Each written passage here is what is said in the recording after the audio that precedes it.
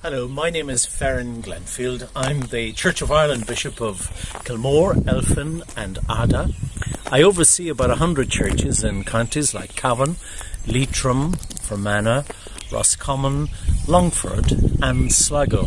And I live in these beautiful surroundings in Kilmore in County Cavan.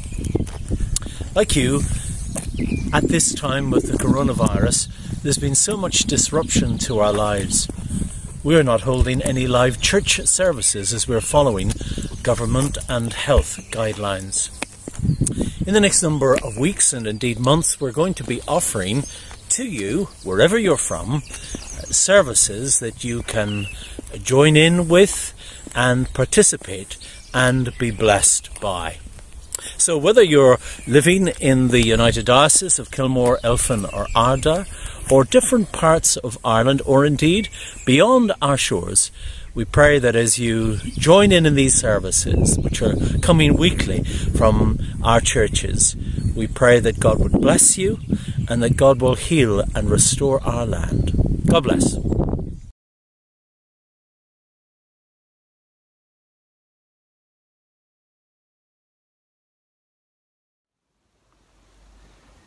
Well, good morning everybody, and welcome to our service of worship this Palm Sunday, the 5th of April. My name is Ian and I am the rector in the Bailieborough Group of Parishes, that is Shercock, Mulla, Knockbride, and I welcome you here this morning to Bailieborough Parish Church. Wherever you're joining us from, you're very welcome, and if you're joining us from beyond the diocese, you're particularly welcome here this morning. And though we're apart, we continue to worship God together. And though we're rightly socially distancing ourselves from one another, we remember that God is near, God is close, and He holds us in His hands, and His hands are safe. You can follow this morning's liturgy on the screen. You'll also find it in the Book of Common Prayer, beginning at page 101. So let's raise our hearts and voices in worship this morning. And we raise them, of course, to God. We raise our voices and wave with joyful hope the palms of deliverance of God's people. Hosanna, Hosanna to the Son of David. Our hearts are filled with expectation as we welcome the coming King. Hosanna, blessed is he who comes in the name of the Lord. We receive into the crowded streets of our lives the one who is Saviour, not only of us, but of all the earth. Hosanna, Hosanna in the highest heaven. Our opening hymn, which you'll find in the Red Church hymnal, number 134, Make way for Christ the King.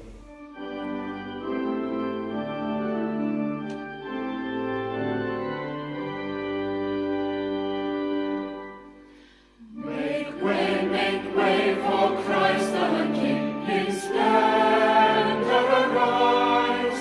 Bring wide the gates and welcome Him into your lives. Make way for the King of Kings.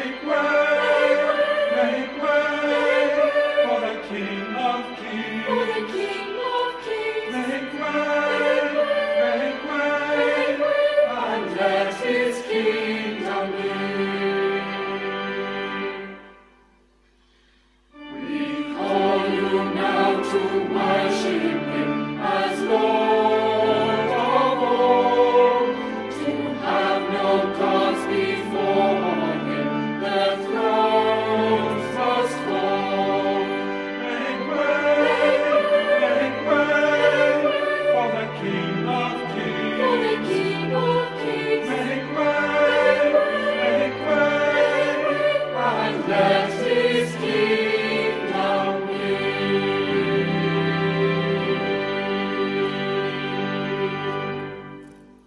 We come to our prayers of confession. You'll find them on page 102 of the Book of Common Prayer, or the words will appear on the screen. It's important that we bring our sins to God and recognize the things that we've done wrong, and to ask for his forgiveness and graciously accept his forgiveness. So let us confess our sins to God our Father, and together we pray. Heavenly Father, we have sinned against you and against our neighbour, in thought and word and deed, through negligence, through weakness, through our own deliberate fault, by what we have done and by what we have failed to do. We are truly sorry and repent of all our sins. For the sake of your Son, Jesus Christ, who died for us, forgive us all that is past, and grant that we may serve you in newness of life, to the glory of your name. Amen.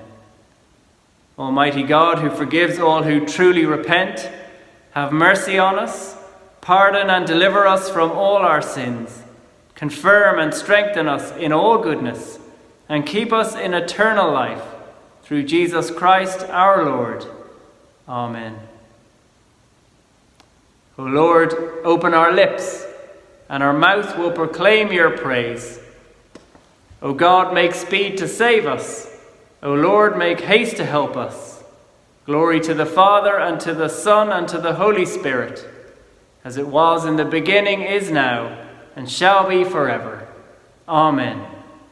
Praise the Lord. The Lord's name be praised. And we come now to our opening reading. This is the first reading from Philippians chapter 2, from verses 5 to 11. In your relationship with one another, have the same mindset as Christ Jesus, who, being in very nature God, did not consider equality with God something to be used to his own advantage. Rather, he made himself nothing by taking the very nature of a servant, being made in human likeness, and being found in appearance as a man. He humbled himself by becoming obedient to death, even death on a cross. Therefore God exalted him to the highest place and gave him this name that is above every name. And at the name of Jesus every knee should bow, in heaven and on earth and under the earth, and every tongue acknowledge that Jesus Christ is the Lord, to the glory of God the Father. This is the word of the Lord. Thanks be to God. We're going to read Psalm 118 together. You'll find it on page 730 of the Book of Common Prayer, where the words will appear on the screen. We're going to read verses 1 and 2, and then verses 19 to 29. And we'll read it together. Oh, give thanks to the Lord, for he is good. His mercy endures forever. Let Israel now proclaim, his mercy endures forever. Open to me the gates of righteousness, that I may enter and give thanks to the Lord. This is the gate of the Lord. The righteous shall enter through it. I will give thanks to you, for you have answered me and have become my salvation. The stone which the builders rejected has become the chief cornerstone. This is the Lord's doing, and it is marvelous in our eyes. This is the day that the Lord has made. We will rejoice and be glad in it. Come, O Lord, and save us, we pray. Come, Lord, send us now prosperity. Blessed is he who comes in the name of the Lord. We bless you from the house of the Lord. The Lord is God. He has given us light. Link the pilgrims with cords right to the horns of the altar. You are my God, and I will thank you. You are my God, and I will exalt you. O give thanks to the Lord, for he is good. His mercy endures forever. Glory be to the Father, and to the Son, and to the Holy Spirit, as it was in the beginning, is now, and ever shall be, world without end. Amen. Now we come to our second reading. The second reading is Matthew 21, verses 1 to 11. Jesus comes to Jerusalem as king. As they approached Jerusalem and came to Bethphage on Mount Olives, Jesus sent 2 disciples, saying to them, "Go to the village ahead of you, and at once you'll find a donkey tied there, with her colt by her. Untie them and bring them to me. If anyone says anything to you, say the Lord needs them, and he will send them right away." This took place to fulfill what was spoken through the prophet. "Say to daughter Zion, see, your king comes to you, gentle and riding on a donkey, and on a colt, the foal of a donkey." The disciples went and did as Jesus had instructed them, and they brought the donkey and the colt and placed their cloaks on them for Jesus to sit on. A very large crowd spread their cloaks on the road, while others cut branches from the trees and spread them on the road. The crowds went ahead of him, and those that followed shouted, "Hosanna to the Son of David! Blessed is he who comes in the name of the Lord! Hosanna in the highest heaven!" When Jesus entered Jerusalem, the whole city was stirred and asked, "Who is this?" The crowds answered, "This is Jesus, the prophet from Nazareth in Galilee." This is the word of the Lord. Thanks be to God. Now we're going to sing again, hymn number 217 in the church hymnal, "O glory, Lord, and honour to thee, Redeemer, King." Thank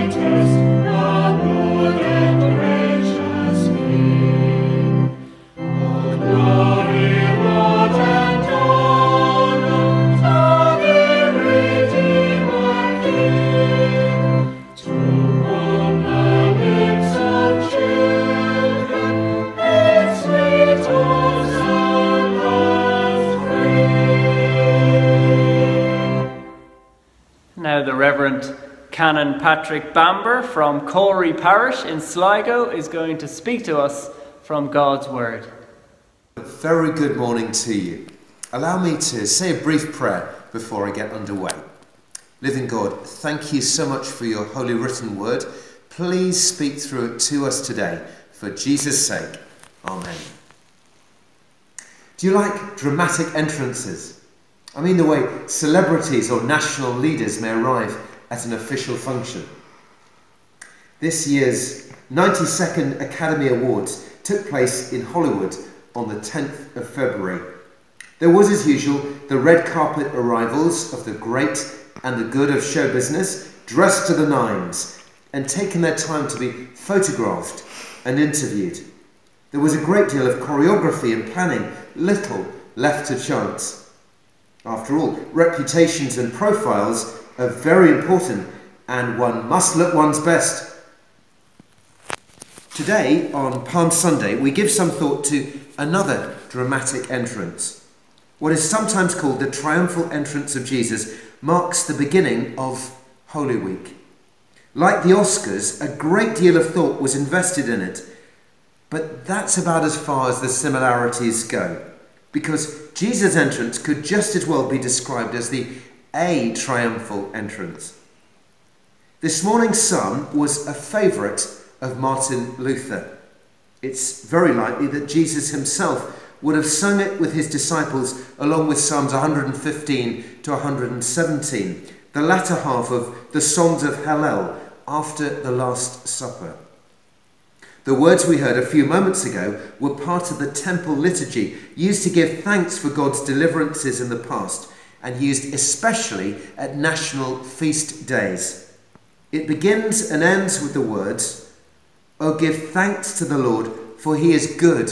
His mercy endures forever." In Philippians chapter 2, we have a remarkable summary of the work of Christ in what may have been an early Christian hymn. Paul introduces it with the words, "Your attitude should be the same as that of Christ Jesus." I want to look at both Jesus and the people in the dramatic entrance described for us in Matthew chapter 21, verses 1 to 11, what Pippa read for us just a few moments ago. So firstly, Jesus. There is no doubt that Jesus carefully planned this. His arrival in Jerusalem took place when perhaps something like 2 million people were assembled in Jerusalem for the celebration of the greatest feast day of the year, the Passover. You could forget social distancing. Also, his arrival was 4 days before the day when Passover lambs would have been killed, according to Exodus chapter 12, verse 3. He chose to arrive not on foot, as he did pretty much everywhere else, but riding on the back of a donkey, in fulfillment of the prophecy from Zechariah chapter 9. "Say to the daughter of Zion, see, your king comes to you, gentle and riding on a donkey, on a colt, the foal of a donkey."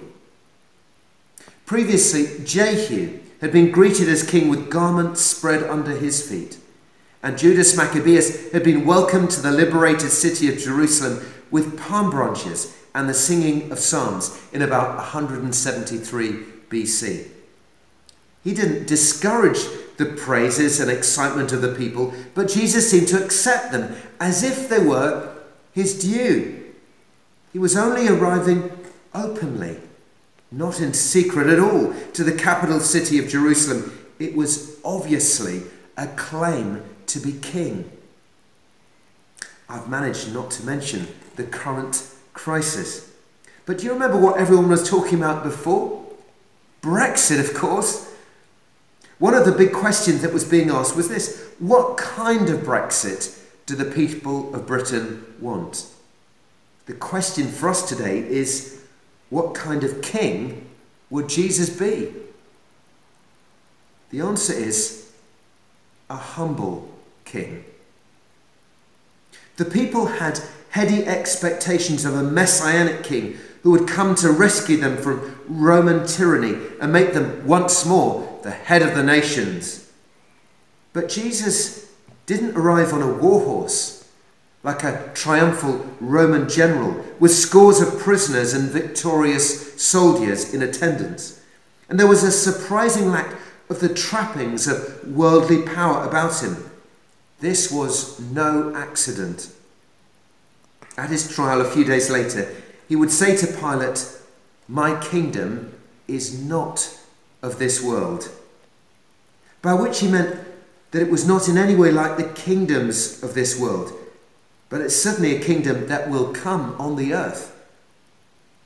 Jesus came in gentleness and humility, but he will come again in power and with great glory to judge the living and the dead.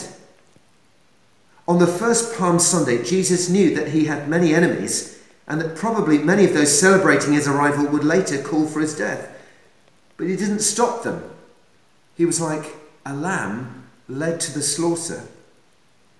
On his return, however, as we're told in Philippians chapter 2, the time will come that at the name of Jesus every knee will bow in heaven and on earth and under the earth, and every tongue confess that Jesus Christ is Lord, to the glory of God the Father.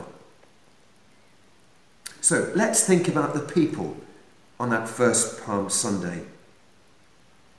It must have been quite a scene. We're told in verse 8 that a very large crowd spread their cloaks on the road, with others bearing palm branches, and they shouted, "Hosanna to the Son of David! Blessed is he who comes in the name of the Lord! Hosanna in the highest!" Later, in verse 10, as the residents of the city ask, "Who is this?" it's almost as though the reply from the crowds is like the liturgical Psalm 24. Who is the King of glory? The Lord Almighty, he is the King of glory. What's strange is that they were so right without realizing it. It's a feature of our lives that we can sometimes hit exactly the right note, say the right thing, and act in the right way without fully realizing it. So far, so good. But when Jesus started to challenge the way things were, people were less happy. He cleansed the temple. That's the next act recorded in Matthew's Gospel, and acted in a totally different way towards the Romans than the people expected. God gets to the heart of what is the problem, as he did with Pharaoh in ancient Egypt, as our readings last week recorded, and most of all, as he did through Jesus' death on the cross.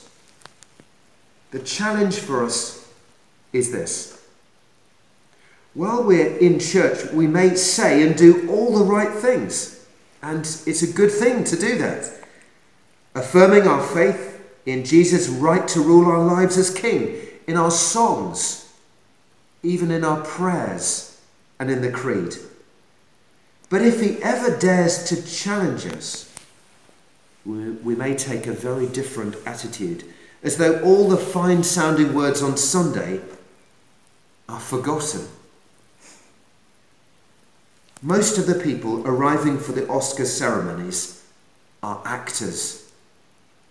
We are not called to be actors in the Christian faith, but sincere and real. Jesus is the real thing. Thank him for his mercy that still endures.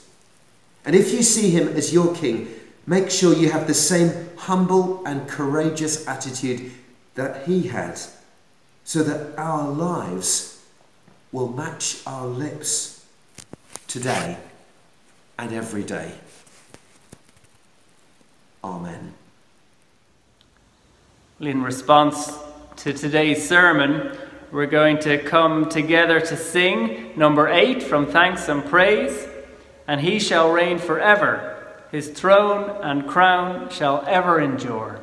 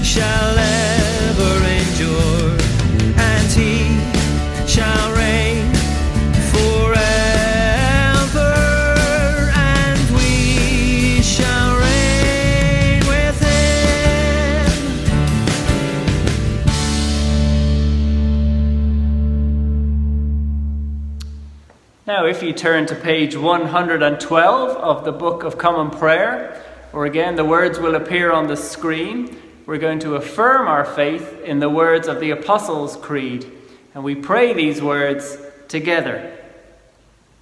I believe in God, the Father Almighty, creator of heaven and earth. I believe in Jesus Christ, God's only Son, our Lord, who was conceived by the Holy Spirit, born of the Virgin Mary, suffered under Pontius Pilate, was crucified, died, and was buried. He descended to the dead. On the third day he rose again. He ascended into heaven.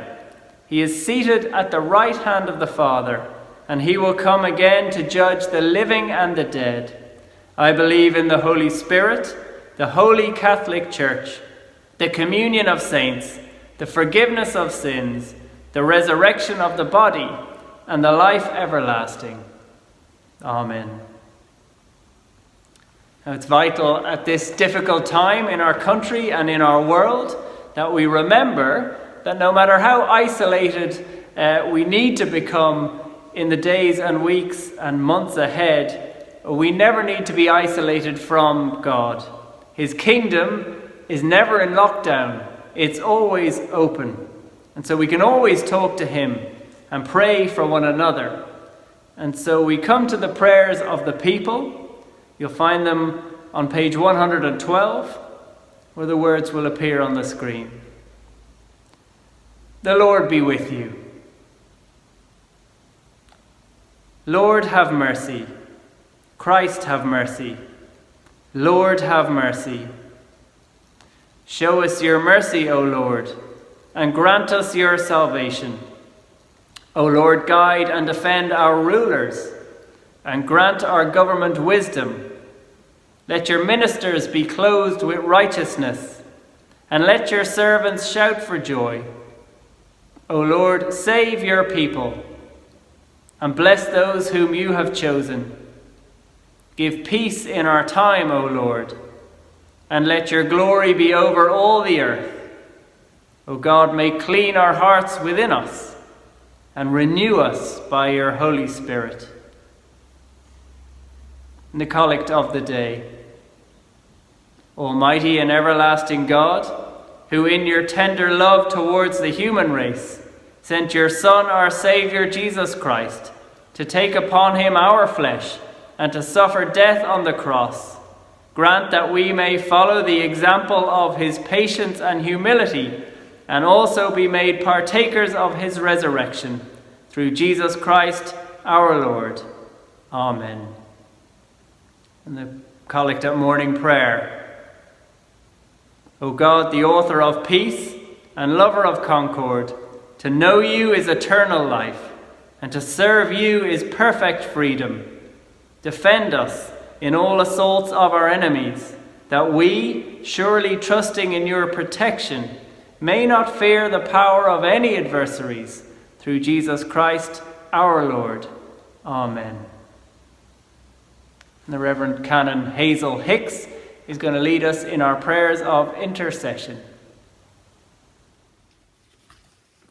Good morning. I'm Hazel Hick. I'm the rector of the Revd Group of Parishes.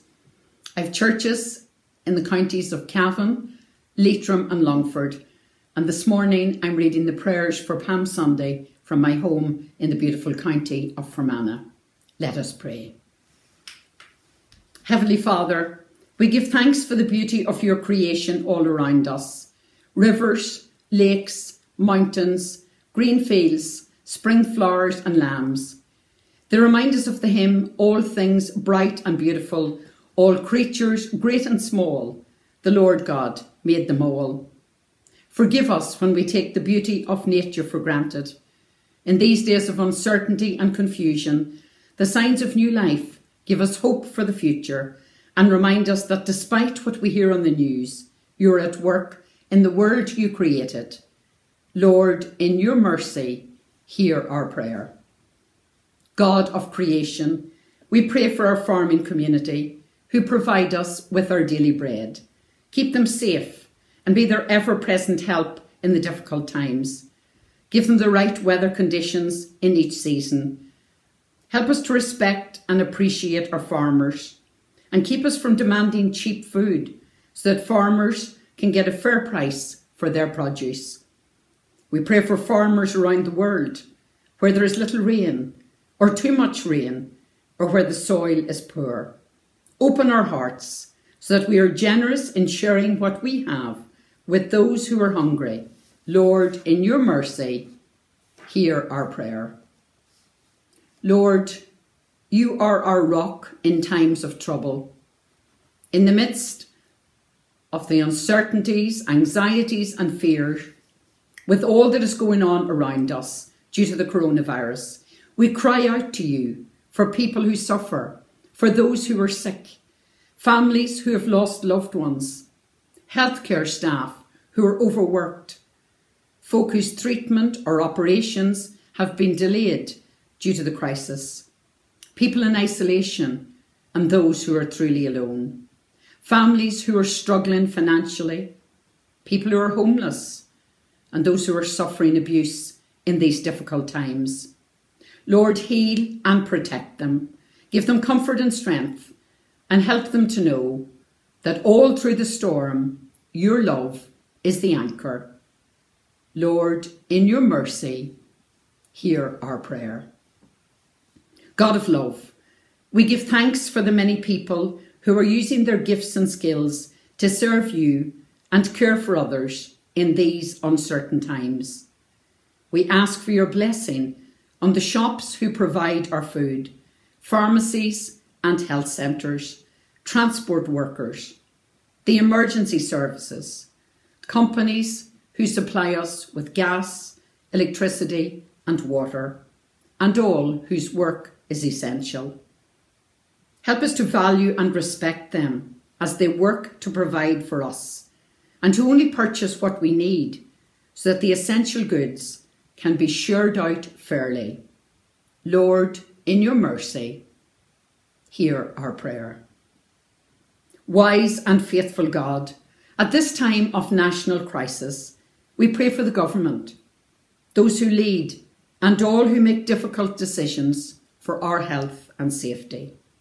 With so much chaos, it's hard to see beyond our own needs.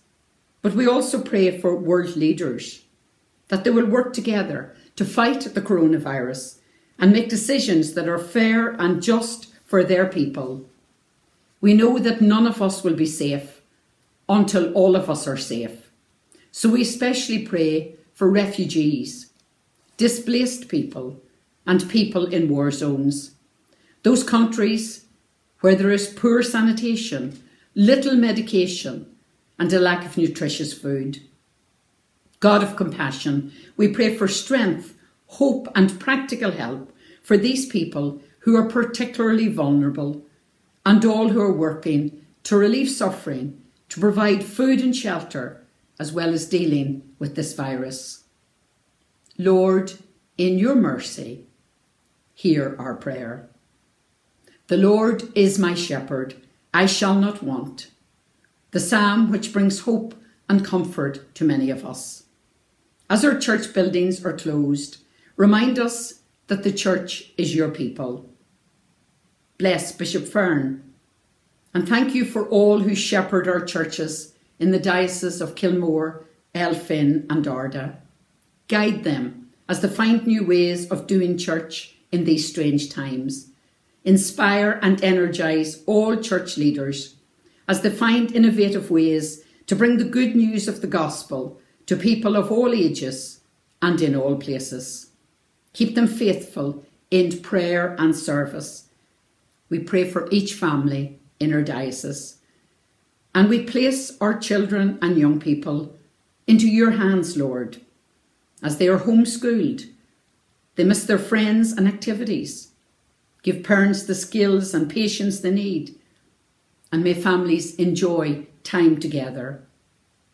Open the hearts of every parishioner so that they see the need to turn to you, their good shepherd, and we pray that they will live in the house of the Lord forever. Lord, in your mercy, hear our prayer. In a few moments of silence, let us bring to God the people, and the situations that God has placed on our hearts.